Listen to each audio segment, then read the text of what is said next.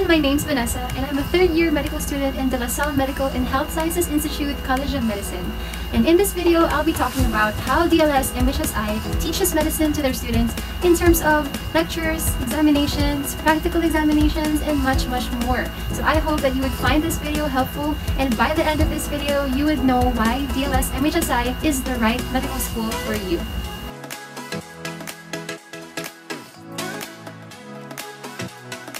Let's talk about the lectures. Each lecture is conducted in the College of Medicine auditoriums 1, 2, and 3, depending on your year level. And each auditorium has almost 300 very comfortable seats, each with a foldable table that you can pull out from the armrests.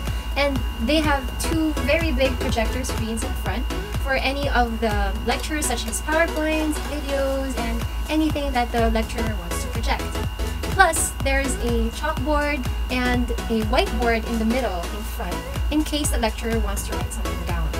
And lectures are usually 2 hours long, but sometimes there are some topics that require about 4 hours to finish. Now, aside from head knowledge, DLSMHSI also places a lot of emphasis on skills training. So each module has a simulation activity wherein students are required to demonstrate the appropriate skills and techniques required of a general physician. First-year students mostly practice basic skills such as basic life support, endotracheal tube insertion, ECG placement and interpretation, chest auscultation, and monitoring vital signs, just to name a few. A video demonstration is provided by the department in charge of the module, and it's uploaded in Moodle days before the simulation activity so that the students can view the video and they can practice by themselves or with a partner. Now, on the day of the simulation activity, the students are divided into groups of 8 to 10, and each group has their own consultant. And these consultants will demonstrate the skills in person before having the students perform the skills either on a simulation dummy or on a laboratory partner. And that's how it's done in the first year. Now, in second year, at the end of each module, the students are expected to perform a more in-depth history-taking and a focused physical examination on actual human patients, and that is very much exciting. But actually, these human patients are not really sick patients, but they are just actors who are hired by the departments to act out a given script or a given disease. And by the end of the activity, the student must be able to diagnose this disease. Now, aside from demonstrating the appropriate physical examination skills, the student must also be able to write a complete and well-organized history and physical examination report to be submitted to the consultant for checking. And that's how it's done in the second year. Now, come third year, these physical examination skills and history taking will be done for actual patients admitted in the LaSalle University Medical Center. And this is what we call ward works in third year. And this is to prepare us for clerkship the following year.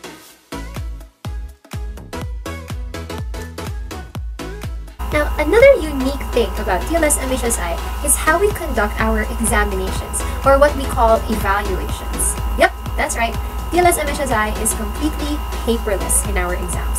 Well, that's in the College of Medicine. All examinations or evaluations are done in the Health Informatics Laboratory, which is a very big laboratory with almost 300 computers that are connected to a main server controlled by the staff.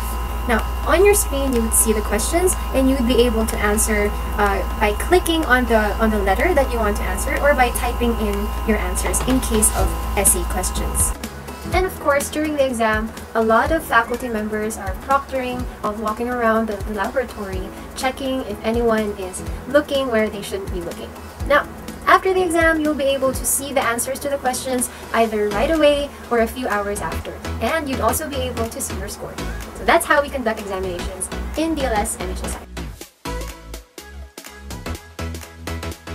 Now, the grading system in the College of Medicine is quite different from the rest of the LaSallian schools because we still follow the 100% grading system. It's hard to talk about how each course grades because some courses give grades for quizzes, some courses give grades only for evaluations, so it's really hard to tell you how exactly we're graded. But as usual, the passing grade is 75%. A GWA, or a general weighted average of 90%, will give you a college honors award, and a general weighted average of, I think, 93% would give you a university honors award. Now, aside from the honors award, certain courses also give out special awards, just like the anatomy department. They give out these golden dissection tools for their top 10 or top 15 students. The physiology department also gives their own award, microbiology, psychology, and all of the other courses. So that is something to look forward to at the beginning of each school year. Now, one of the exciting things about first year medicine is the anatomy dissection laboratory. Yes, as early as first year, you'd be able to dissect an actual human cadaver with your small groups of about 6 to 8 students. And of course, during each dissection session, you would have different consultants from different specializations. For example, if you're going to dissect the lungs today, you would have a pulmonology consultant and a lot of other anatomy professors who would assist you and who would go around the room demonstrating how to dissect and explaining the different parts and allowing the student to ask certain questions. Now, anatomy conducts their own laboratory examinations, and it's done by the MOVE system, and some of you are already familiar about this from your undergrad courses. Now, a MOVE system is where you would have an actual cadaver with pins on different parts of the body, and you would be asked to either identify the pin part, or you would be asked to give the innervation, to give the function, or any question that the doctor can ask about that pin structure. And you will be given 20 seconds to answer these questions and 5 seconds to move from one station to another. Now, histology and pathology laboratories are done in the health informatics laboratory. Now, you would have high quality slides on your computer screen, and you would have a laboratory manual to follow. Now, each session would also have a separate discussion part before the individual students would view their slides.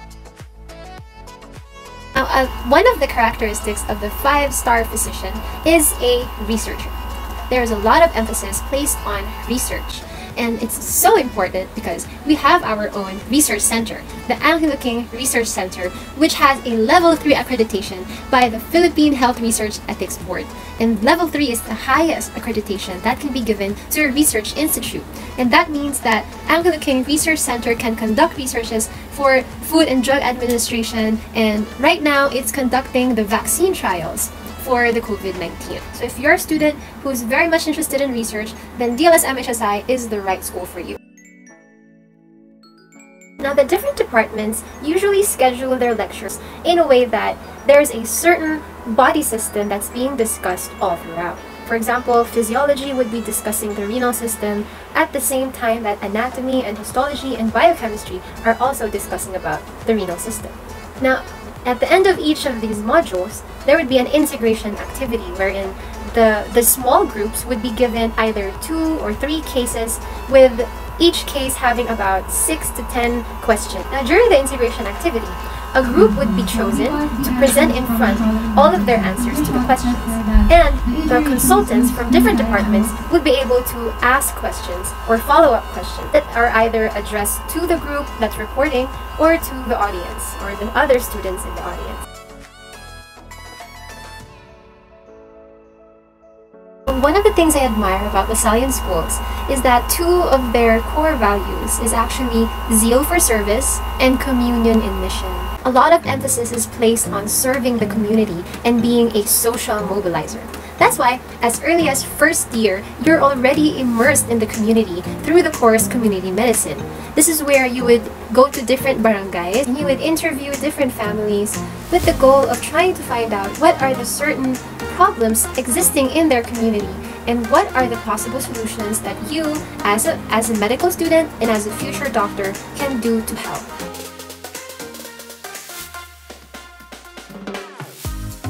One of the unique things about DLSMHSI is we have a mentor-mentee system. Once you're enrolled in first year, you would be given a mentor that would be with you until you graduate. And you would meet this mentor during the Grand Mentor-Mentee Assembly. This is a very fun day wherein all of the students, together with the clerks, the residents, and the consultants, would be together in the Animal Center playing games and just enjoying everyone's company. And it's such a great day because you would see these highly esteemed consultants who are playing sports, playing tug-of-war, and just being so fun to be with. And it's so encouraging to see all of these consultants just passionately investing themselves, giving their time to students, molding them and helping them and mentoring them into the physician that they want to be. After the General Assembly, you would have scheduled mentor-mentee meetings all throughout the school year. There would be about 3 to 5 mentor-mentee meetings all throughout the year, and you would just sit with your mentor and with your co-mentees, have lunch or have dinner or whatever you would arrange with your mentor, and you would just talk about med school life. You would just talk about your struggles, and your mentor would, at their very best, give you advice. They would encourage you, and they would just guide you on what you can do, what more you could do, and how you can improve and how you can achieve your goals in becoming the doctor that you want to be. And that for me is such a great thing about DLSMHSI, because not a lot of schools have this mentor-mentee system.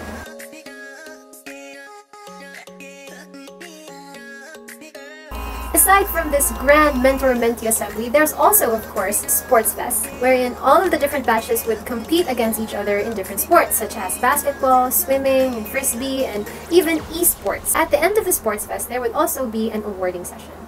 And aside from the Sports Fest, there is the much-awaited JFT.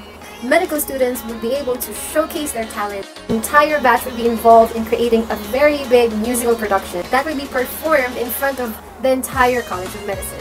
And there would also be a video competition, there would be a band competition, there would be a pageant, and a lot more things that would be so enjoyable for all of you doctors who are also talented. So if you're a student who's also into dancing, singing, videography, then this is the night that you should watch out for.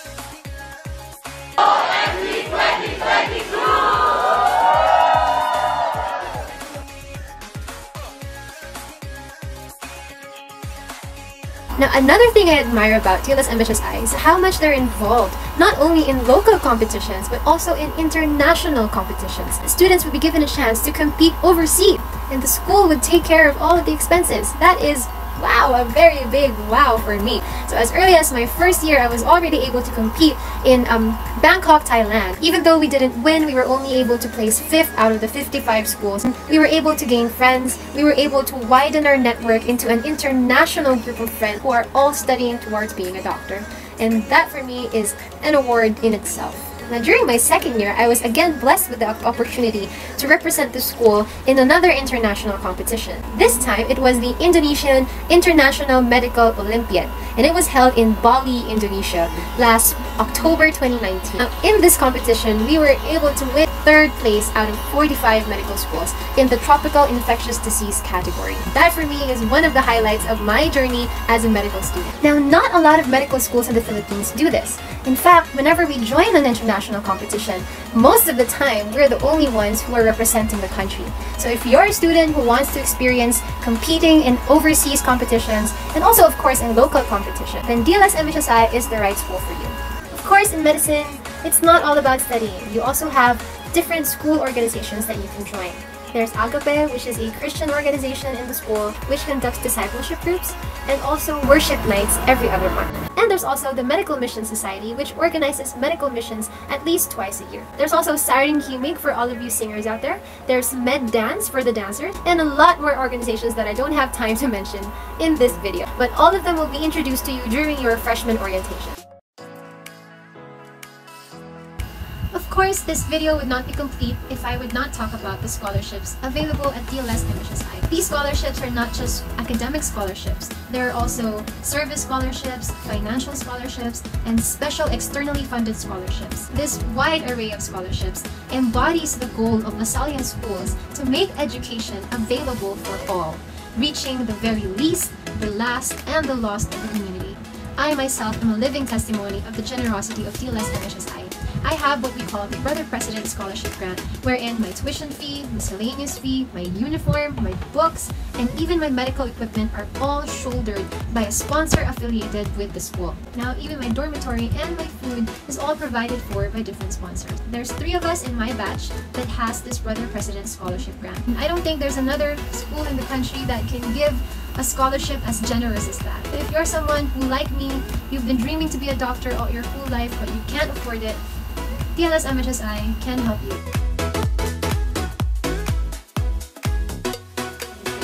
I hope that with this short video, I was able to briefly introduce to you and give you a virtual tour of what to expect once you're enrolled as a LaSallian medical student. So that's it for now. Thank you for watching, and I hope to see you around in campus.